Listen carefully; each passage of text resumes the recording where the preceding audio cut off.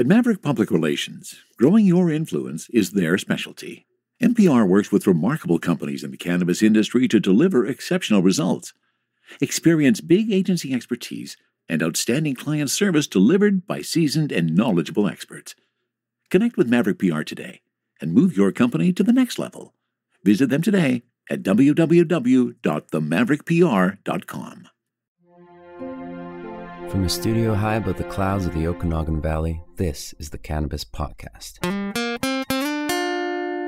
Exploring the world of Canadian cannabis culture, one toke at a time. Now, here's your host and bud tender, Gary Johnston. And welcome back to the Cannabis Podcast. If this is your first time, well, an especially warm welcome for you. I hope you have some interest in cannabis, because if you do, you've come to the right place. We're going to spend the next 30, 40 minutes or so talking about all kinds of things cannabis. In fact, today is a very special day.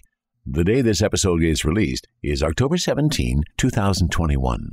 And that is exactly 3 years from the day that cannabis was legalized in Canada. So we're going to be talking a bunch of things about legalization here in Canada.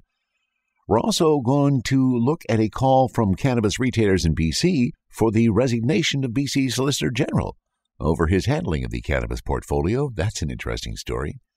A weird campaign on the socials for the Ontario Cannabis store. Just really weird is how I'm perceiving that.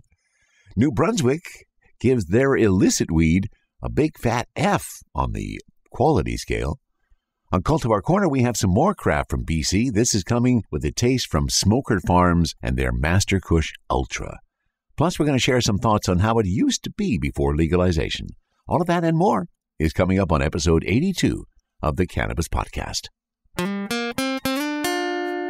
Happy Cannabis Day, Canada. We did it. 3 years ago today, we started down this little ride when cannabis was legalized in our country. In fact, I may even play a little segment from the very first episode of the Cannabis Podcast where we talked with Ian Power. Ian Power from St. John's, Newfoundland, the very first person to buy cannabis legally in Canada at midnight on October 17th, 2018. We'll grab a snippet of that interview to kind of flash us back to that. There's a lot of things that have happened since then.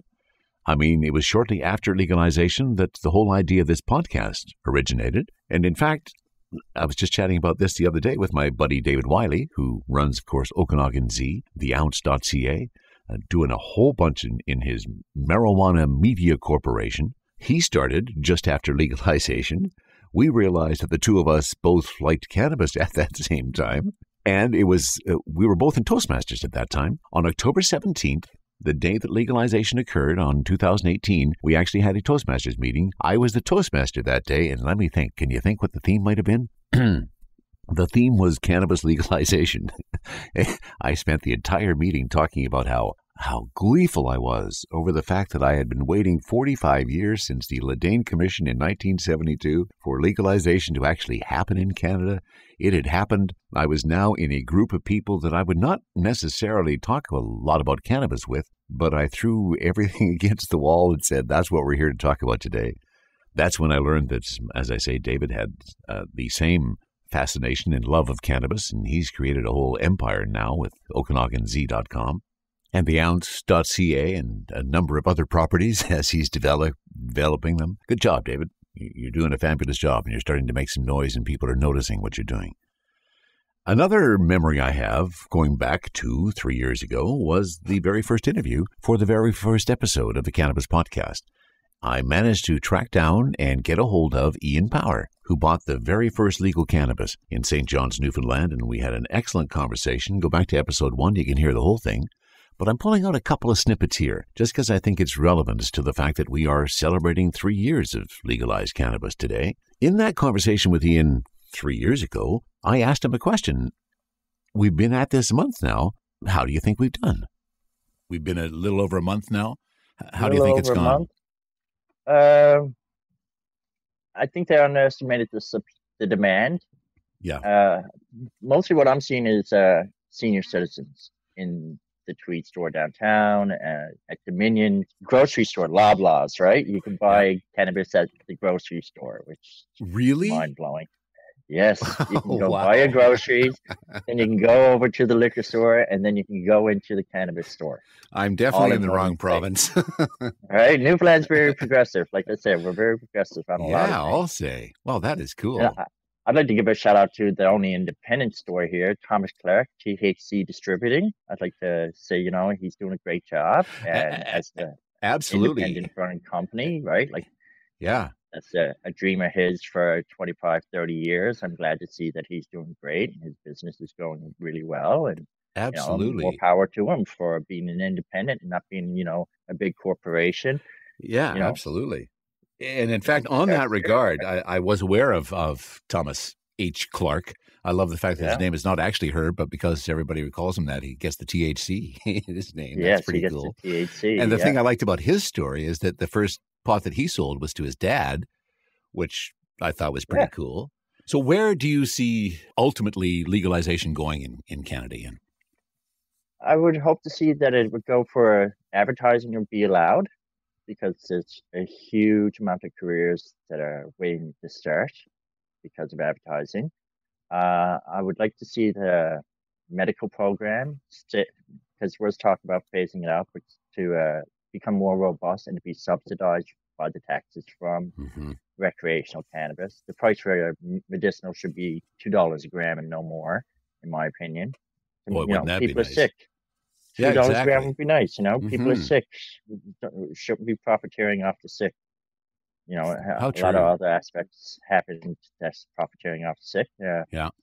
I think independent growers should be included going forward. They should look at that, because with demand so high and supply low, those people can pick up the slack.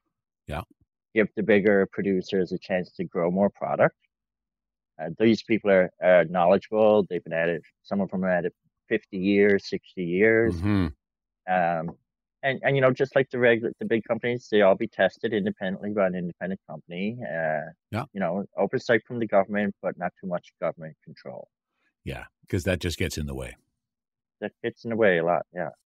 And then later on in the conversation, we touched a little bit on cannabis and driving and how, of course, from an impaired perspective, it's completely different from alcohol. And then Ian had an idea as well about how he wanted to change the perception of time and cannabis. They won't bother pulling me over because I'll give them an hour lecture on cannabis. But again, like I don't smoke, and I write down the time when I do imbibe. Okay. So they you do have pull me over, accurate information you can present to them. Well, 10:17 in the morning, and then I wait 3 hours. Okay. Right, so Okay. 10:17, because that was the date that it was legal, right? So, Of course. 10:17 is the new 420. So America has 420. We now have 10:17. Oh, right? I love that. I haven't heard that Right, before, so but I like 10. that. Yeah, I actually have a T-shirt with that on it. 10:17 is the new 420. That means I have 20 minutes until 10:17 Yeah. my time. See how perfect is that, right? You finish the podcast, and That will be you go and perfect. have your morning coffee, and then 10:17 in the nighttime, right? So no more waiting up till 4:20. Oh, there you go. Oh, I like So that. right, so 10:17 at night, you can sit back, relax. The kids are gone to bed.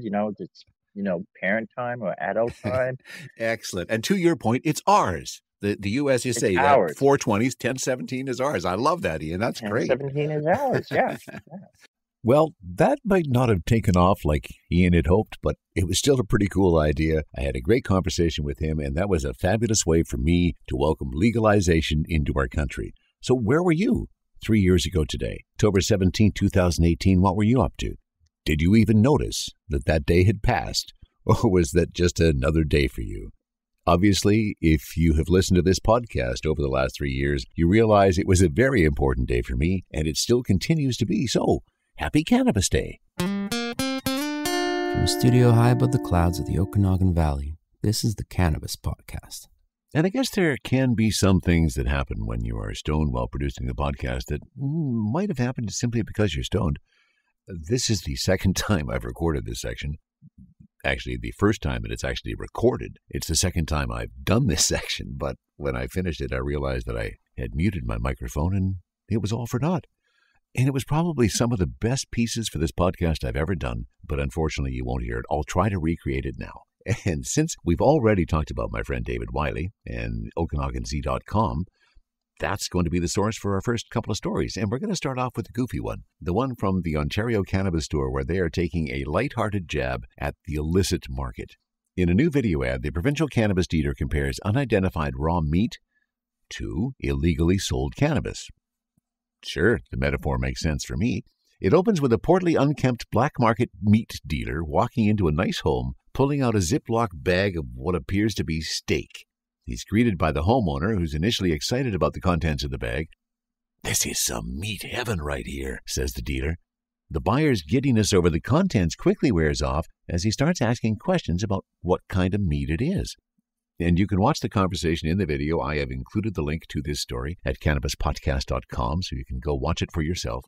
And it ends with the slogan, "You wouldn't buy meat like this," followed by the query, "Why buy cannabis like this?" The YouTube video, currently unlisted and has the comments disabled, was posted on October 6th. The OCS started circulating the video on his Twitter channel, saying, "At Ontario's authorized cannabis stores, you'll never be left wondering what you're getting because every product is rigorously tested. Certainty. It's the new deal."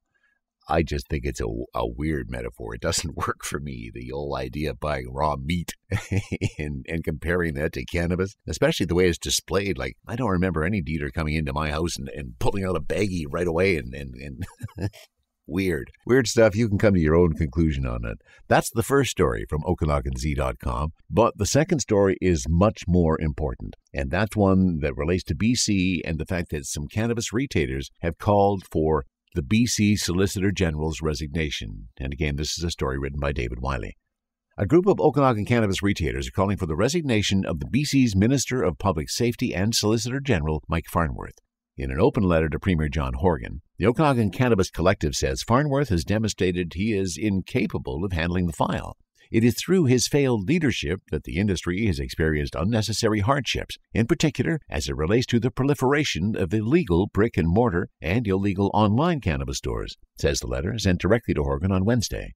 Speaking on behalf of the collective, a former guest of the Cannabis podcast way back, Spirit Leaf Vernon owner Sarah Ballantyne, says that many legal retailers are struggling to survive due to rampant unlicensed pot shops. "We were promised change," she says in an interview, "and we're not seeing any real change here in the Okanagan. Weed is plentiful here. The black market is thriving." Ballantyne notes that eliminating the illegal market was the number one mandate of legalization. For years, retailers in the Okanagan have been reporting unlicensed operations throughout the valley, where there are about 20, to the minister and the community safety unit tasked with enforcement. She says neither appear willing to take any action against the stores. To prove their case, the group has put together a Google map of 35 known cannabis stores openly operating in BC without a license. She says, why not eliminate some of the restrictions on legal stores to help ease the burden? The collective is asking the province to immediately eliminate the requirement for legal retailers to remit PST, eliminate the 15% wholesale markup on cannabis products from the BC LDB, boy, that would be a good idea, eliminate the annual cannabis retail licensing fee, freeze the issuance of new cannabis licenses, and eliminate the 20% vape tax. That is a ridiculous tax, the way it is being applied in our province. Help us, says Ballantyne. Give us more tools to be successful, or else we're going to start seeing more legal stores closed than open. The market is oversaturated. Many of the unlicensed stores in the Okanagan are operating on Indigenous land, where enforcement could clash with reconciliation efforts. Ballantyne says the province needs to do a better job issuing licenses on First Nations land, adding the government has not included Indigenous people properly on legislation. The collective also notes in its letter that in a recent study, 85% of illegal cannabis was found to be unfit for human consumption. Ballantyne says retailers have tried to engage the government without success. It's always a one-way conversation. We always make a lot of noise or make some headlines, and they come back and say, "No, it's not like that," she says. We've operated longer in a pandemic than not. We're an essential service. The BC government says it's trying to balance reconciliation and enforcement. In an email to the OZ, a spokesman with the Ministry of Public Safety and the Solicitor General says respect for local Indigenous community interests must be taken into consideration. The province is committed to reconciliation, building positive relationships with Indigenous governments, understanding where they have different perspectives, and where possible, collaborating to find resolution, says the statement from the ministry. The ministry says officers with the Community Safety Unit, which is tasked with enforcing cannabis laws, have been increasing enforcement action and actively following up with unlicensed retailers throughout BC. The CSU is also educating those who own or operate properties about the potential consequences for allowing their premises to be used for the sale of cannabis, says the ministry. As for enforcement on Indigenous land, the ministry says the CSU is working to make connections with Indigenous communities and considers their views and interests when carrying out compliance and enforcement activities, including reaching out to build relations with chief and council. This has helped develop positive relationships with Indigenous nations and bands and has resulted in obtaining compliance from unlicensed cannabis operations occurring on reserve, says the ministry. The ministry says it has been working with Indigenous communities interested in taking part in the cannabis industry, including the Williams Lake First Nation and the Cowichan tribes. It's been only 3 years since Canada legalized non-medical cannabis, says the ministry. We remain committed to supporting the growth of a diverse, legal, and strong cannabis sector. We are always reviewing our cannabis regulations and looking to make sure the sector is supported in being as successful as possible. Well, those are pretty words. To finish off this story, they all sound good, but they sure don't seem to be actually doing anything to back up any of those statements. So good on the Okanagan Collective for raising the issue once more that there needs to be some change in legislation here in BC for cannabis. Exploring the world of Canadian cannabis culture, one toke at a time. This is the Cannabis Podcast. And since Sarah Ballantyne referenced the quality of illicit cannabis in the story we did just a little while ago, I'm going back to a story that we did feature an episode or two ago, but only a couple of sections did we really talk about. It was a huge report. This is a pretty good summary of that report, so I thought it was worth kind of reconnecting with that. This is from mugglehead.com. For those still accessing the illicit cannabis market in Canada, an obvious question remains. Why? While many consumers loyal to the underground will claim that it's still the only place to find real quads, more evidence suggests the regulated market is winning on potency, price, and product safety. On Friday, the New Brunswick Research and Productivity Council, RPC, the province's official research body, released a report analyzing a number of cannabis samples from both the illicit and illicit markets. The results show that regulation is meeting its intended goals, that legal weed closely matches the claims on its packaging in terms of strength and safety. On the flip side, the agency's analysis determined that almost all the illicit products were less potent than advertised, while containing amounts of bacteria and residual pesticides in amounts higher than what's acceptable. For the testing, personnel bought 7 flower and 6 edible samples from illicit storefronts. 4 flower and 5 edible samples were also bought. All the products were analyzed for potency and the same suite of microbial and chemical contaminants. On potency, all of the illicit flower was listed at 30 to 32% THC, but testing revealed the actual range was closer to 13 to 22%. The legal bud was all listed at 17% THC, and the agency said the products tested at 15 to 17% THC. Potency claims for illicit were around 30% accurate on average, while labels on legal edibles averaged at 90% accurate. For contaminants, 4 of the 6 illicit samples contained amounts of mold, bacteria, and yeasts higher than what's acceptable in the regulated market. All the legal samples tested far below posted limits. All of the unregulated products had multiple pesticides specified in Health Canada's mandatory cannabis testing for pesticide active ingredients list. All of the illicit products were pesticide-free.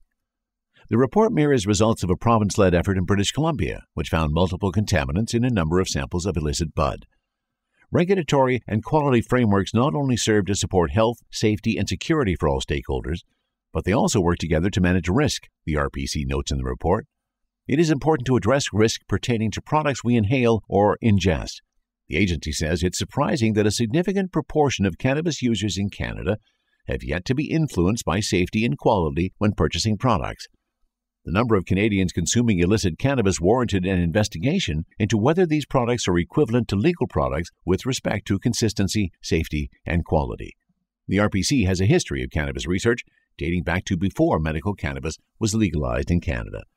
So there you go. I thought that was an interesting summary of all of those results. We talked about a couple of episodes more to put a finer focus on the fact that the quality of cannabis that you're consuming may be at question if it's not from the legal market. Are you ready for liftoff? Don't miss Canada's #1 cannabis conference and trade show, Lift & Co Expo, coming this May 12 to 15 to Metro Toronto Convention Centre. Level up your industry intel at the Lift Cannabis Business Conference. Connect with movers and shakers from across the cannabis industry and preview new products and services from 250-plus exhibitors. Plus, everyone loves Lift & Co. Expo's prizes, live music, and more. Visit liftexpo.ca for tickets. That's liftexpo.ca. THC, CBD, terpene profiles, what's in me? Oh, please explain to me. Cultivar Corner, Cultivar Corner, oh yeah. Cultivar Corner, please explain this stuff to me. And on Cultivar Corner today, we have a local favorite. Well, not actually like really, really local, but local in the sense that it's some more BC bud. And local in the sense that it's some more product from a company we've talked about before, and that is Joint Venture Cannabis. JointVentureCraftCannabis.com is the website. You go there, you're going to find a whole bunch of stuff being promoted under a brand name called BC Black, a craft legacy built on tradition. And I'm pleased to say that in my hands right now is a tin, one of those nice little tuna tins, so packed with a little bit of nitro to open it up. I've already popped the tin, though, so you're not going to hear that. But this is something that I've been kind of excited for. This is from some people that we talked with a few episodes back. If you remember, we talked with Sherry and Jeff Hoban.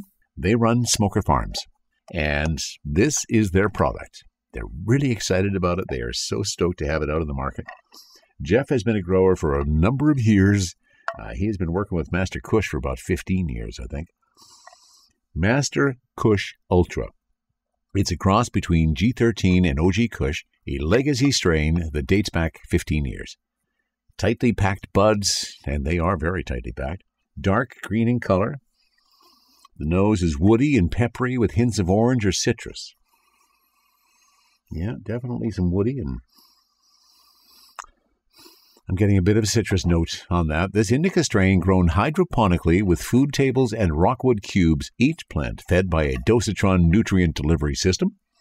Its flowers are meticulously trimmed, hung to dry before being hand-finished and packed in nitrogen for optimal freshness. Expect a one-of-a-kind taste and a smoke that is absolutely loaded with THC. So, as we have been speaking of late, what's the terpene percentage? There we go. I'm going to give the terpene percentage first. This is 3.21% on this brand. You'll be pleased to hear that I took a proactive stance, and I've already had my joint rolled. The Crafty Plus is already packed and ready to roll, just waiting for the heat up. So now I can spend a bit of time talking a little bit more about the bud. Smoker Farms, great people, Jeff and Sherry. They were actually in the store the other day, really excited about the fact that Master Kush was going to be available for us. And so let's talk about Master Kush Ultra. The aromas expected to be earthy, sweet, and citrus.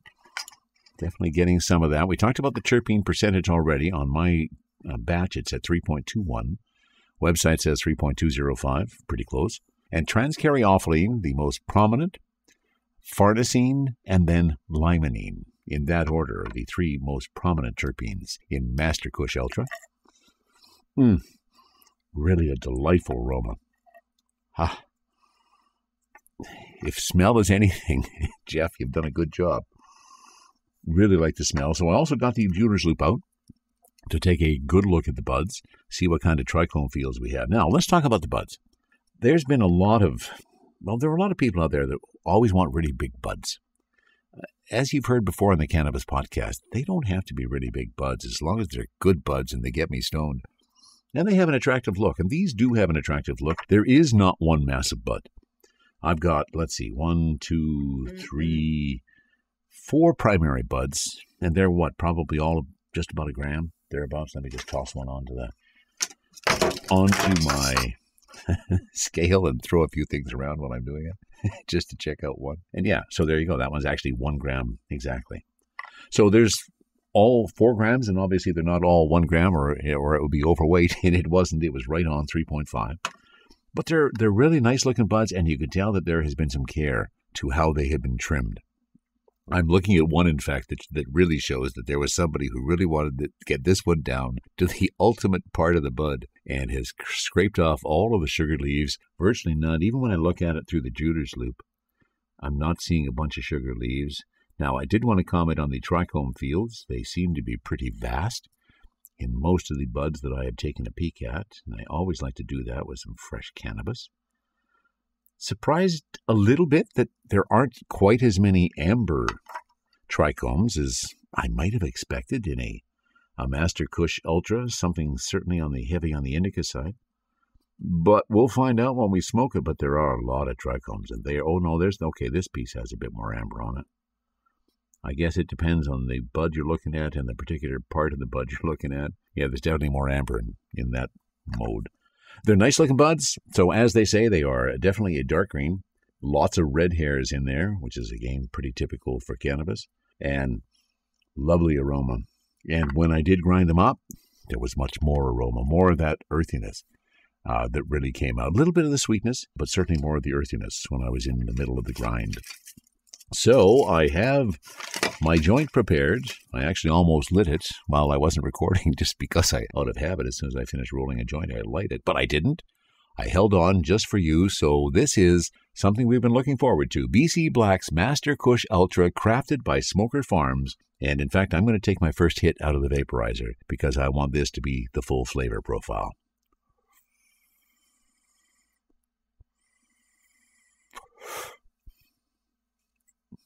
Oh.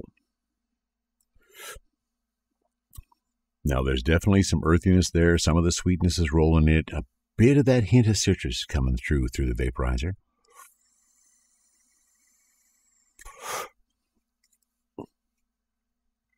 Oh, very pleasant, very smooth. Very, very, very smooth. I like that. THC, have we talked about that yet? I don't think we have. I told you what the terpene percentage of 3.21 was, but the THC on this guy is sitting at 26.2%. On the website, they give the range of 23 to 27%, and I guess at 26.2, we came out on the high side of that range. Very nice. And the terpenes, clearly there's enough terpenes to give you lots of flavor. Very flavorful in the vaporizer.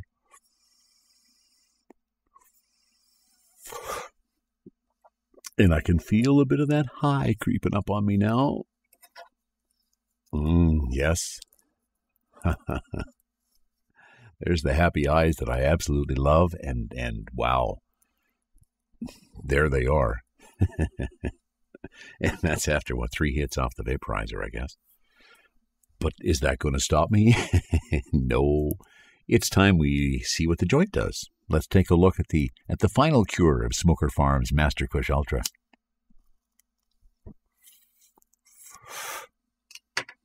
Still smooth. Not a harsh smoke through the joint. As I look at that ash build up, oh, very nice. Just immediately to a nice white ash as soon as that burns. Nice even burn down my joint,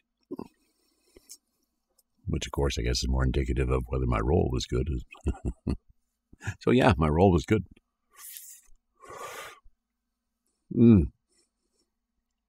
Yeah, I like the taste through the joint. Let's go back and have another hit on the vaporizer.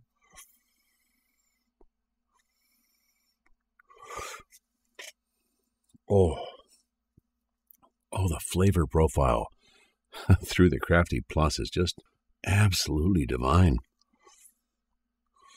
Just enough earthiness to make it unique. A sweetness to kind of make you want some more. And just a hint of citrus to let you know that there's a bit of limonene that's hanging around in there. And as I said, I don't know, back a couple minutes ago, I've lost track of time. The happy eyes definitely came on, and they are still there, and moving a little bit into a bit of a body stone for me, which, again, I'm hoping for. I am looking forward to the indica aspects of Master Kush Ultra. Oh, yes. Just got a bit of a buzz. No, I didn't mean a buzz. Yes, I do have a buzz, but I meant a rush. Okay. I may have reached that stone state. and I got here in fairly short order. At 26.3%, oh yeah, definitely the happy eyes are there. and I love that in a good cannabis. BC Black, Master Kush Ultra, crafted by Smoker Farms. Jeff, master grower, been at it for a lot of years, finally made the transition over into the legal market, has now found a way to get his fabulous cannabis into the hands of consumers like you and I. Jeff, good on you, bud. You did a great job. And Sherry, the support you're giving Jeff to keep Smoker Farms going and build the company, fabulous job, you two. Happy to be friends and happy to be smoking your cannabis. Well done. And with the reference again in an earlier story about the proliferation of cannabis stores and how we might have exceeded our capacity, this story actually has a bit of concern. This is another one from Mugglehead.com. High Tide's Canna Cabana stores get approval to operate in BC. Leading Canadian cannabis retailer High Tide Incorporate's popular Canna Cabana chain is setting its sights on expanding the country's westernmost market. High Tide said Tuesday that the British Columbia Liquor Distribution Branch granted due diligence approval to Canna Cabana, effectively licensing the stores to operate the province. With that approval in hand, the firm says it can now proceed with site-specific license applications. High Tide notes that BC is a global tourist destination with over 6 million overnight international visitor arrivals in 2019, according to the Tourism Industry Association of BC. With an estimated population of 5.2 million, it's Canada's third most populous province. With around 374 open stores, there's more room to grow before hitting saturation, especially compared to neighboring Alberta with 691 stores servicing its population of around 4.4 million. And if I can take a bit of a sidebar here, I'm not sure Alberta should be the standard you're looking at for saturation, because there's already been a lot to talk about Alberta being oversaturated, Ontario being oversaturated. We don't want to bring the same oversaturation to BC, which we've already achieved in some circumstance. Okay, that's enough of the sidebar. According to a recent study for a Canadian Institute for Substance Use Research, legal cannabis sales in BC doubled between 2019 and 2020. In a statement, CEO Raj Grover noted the province is famous for its BC bud and has a long history of accepting cannabis culture and was ground zero for legalization in Canada. I am thrilled that, very soon, BC residents and tourists will be able to enjoy an unparalleled selection of cannabis and consumption accessories at unbeatable prices through our signature one-stop shop experiences. Now, again, I'm going to do a bit of a sidebar. That's pretty well the end of that story. And my sidebar is because all cannabis stores have to buy through the BC LDB, the selection of cannabis is not going to be much different than everybody else. But here we go. Do you think we've reached saturation in BC in terms of cannabis retailers? I guess we'll find out. From the cannabis-infused studio in the clouds, this is the Cannabis Podcast. And again, in celebration of the fact that we have reached 3 years of legalization in our country, I thought this would be an interesting opportunity to look back at how it used to be before legalization. Why what we have achieved is so valuable for us. This all resulted from, I was sitting in the studio the other day, and I guess I've been on a recent buying splurge where I was purchasing a number of different cultivars, either getting ready for a cultivar corner or just because I wanted to try something different. And I looked around at what I had in the studio and I realized I had a stinking lot of weed here. And there were times prior to legalization where that was far from the truth. In fact, there were probably more times prior to legalization when there was a scarcity of weed in either my room or anybody else's room, simply because the way the world worked back then. I mean, you had to have your dealer. I had a few dealers over the years. And, here in the Okanagan, I ended up with a couple that were probably the last dealers I dealt with. There was one distinct advantage of a dealer in terms of purchasing your cannabis, and that was if you had a good relationship with that dealer, they allowed you to buy on credit, which I did a number of times. Drop by and say, man, can I get an eighth? Can I get a quarter? And I'll pay you next week for it. And of course, if you were a good customer, inevitably they found the way to let you take that away and come back and pay for it later. That meant that the next time you came by for a quarter, it was like it was double the price because you're paying for the last one you had too. But that was one of the advantages of having a dealer. But the other disadvantage, again, was the scarcity of supply. If that dealer didn't have anything, well, that was it. You were out. You went back home probably started digging up roaches and seeing if you could, how many joints you could make out of those roaches. And when I looked around and I saw all this cannabis that I had available in front of me at that particular moment, that's when I really realized that was one of the biggest changes that we have achieved since reaching legalization. And that is that you can go in pretty well any town you live. Maybe some of them are oversaturated from a retail perspective, but you don't have to wait until your dealer's home. You don't have to go hang out at his house and spend 30, 45 minutes in there so it doesn't look like there's frequent traffic in and out of the house. I mean, most of them were nice people, but I didn't necessarily want to spend a ton of time there. So you don't have to do that anymore. You can go between what are typical retail hours. Most stores are open 9 a.m. to 11 p.m. or some variation of that theme.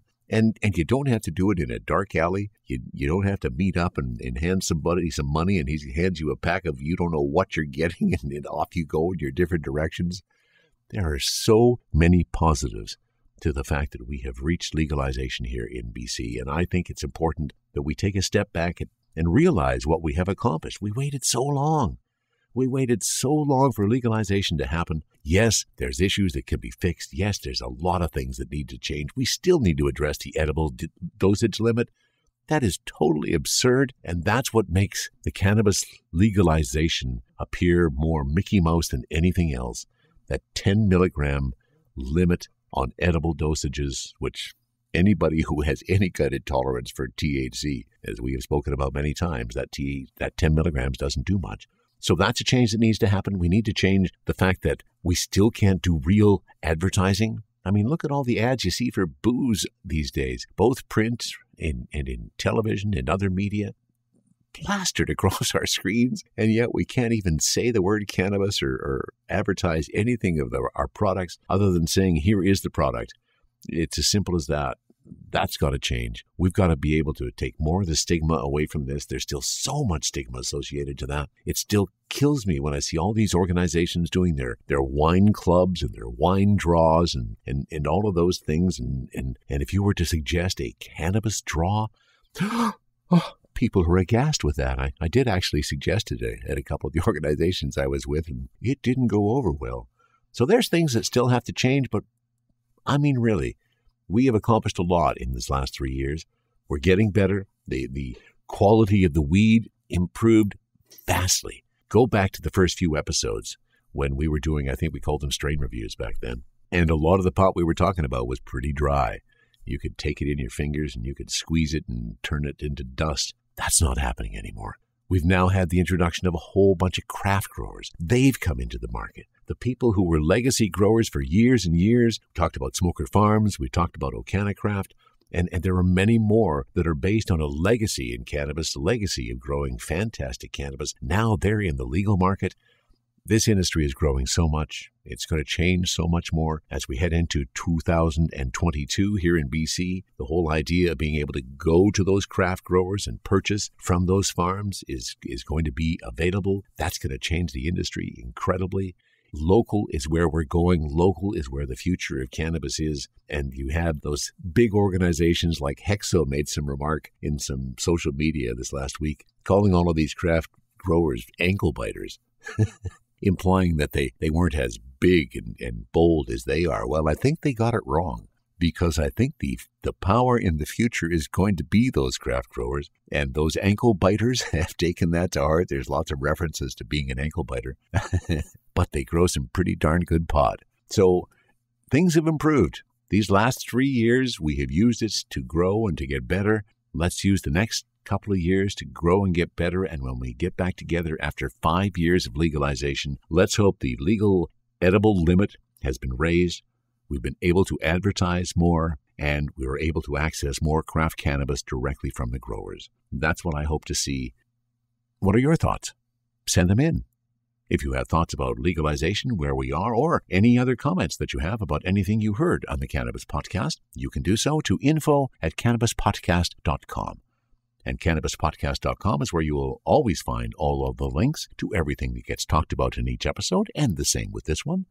That wraps it up for episode 82. Happy Cannabis Day from the Cannabis Podcast. From the cannabis-infused studio, high above the Okanagan Valley, this was the Cannabis Podcast.